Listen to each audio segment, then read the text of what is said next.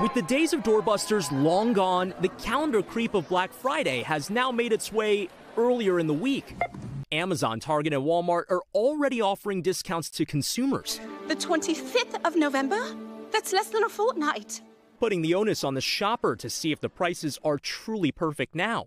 Shoppers are skeptical. Oh, it says it's 20% off, but that's actually the price it's been all year.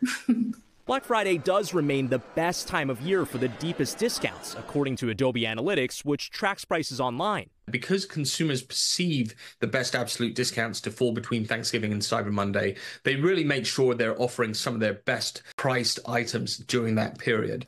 We wanted to see for ourselves, tracking the price tags on some gifts you might be eyeing for the holidays. Take the newest AirPods Pros, which have been discounted on and off through the last few months. But the best deal we saw was this weekend, $30 off. And the same trend with this coffee maker, which is the cheapest it's been in months.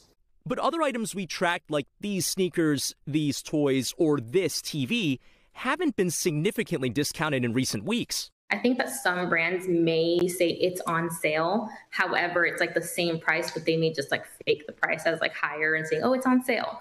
Experts advise use price checking tools and take advantage of price matching in store to truly get the best deals. A little homework going a long way this holiday season. Brian Cheung, NBC News. Thanks for watching. Stay updated about breaking news and top stories on the NBC News app or follow us on social media.